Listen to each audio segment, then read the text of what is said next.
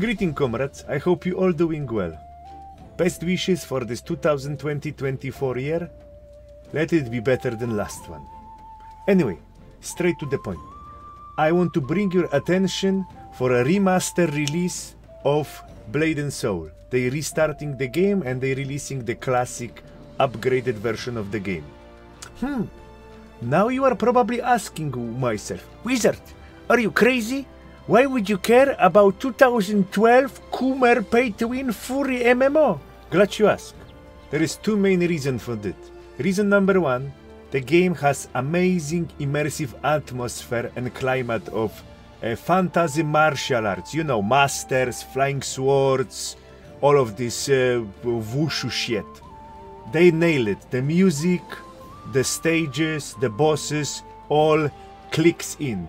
I really enjoy going through the story quest and exploring the world. Reason number two, this game may have the best combat in MMO ever made. It was amazing, responsive, deep, complicated, feels good when you press buttons. The combat was S tier. So what will gonna be my recommendation? Play it for Mandon 2, complete the story, do some dungeons and fuck all from this godforsaken place. But just for the experience, just to experience the climate, the atmosphere and the amazing combat, this is worth it. If it's worth it of playing long term, hell no. This is gonna be grind fest, pay to win fiesta.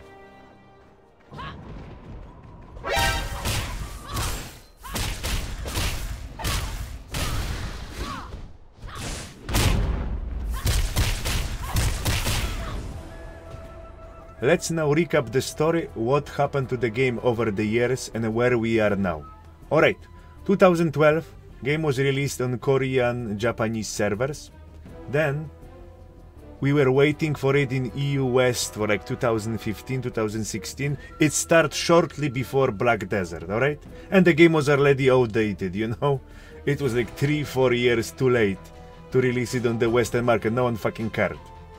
And the game later become all about tits and ass. And when the game is all about grind, tits and ass, you cannot make complicated combos on, you know, press all of these buttons. You have one hand in your pants. So they just nerf the combat. They make it like auto combat like on phones or tablet, you know? And then the game died. So now they are bringing the game back. They are remaining in Unreal Engine, I don't know which version, upscale textures, and they're gonna revamp the game to adding new functions to it. And I still hope that they're gonna keep the original combat in. So I'm gonna let you inform it if it's worth wasting your time.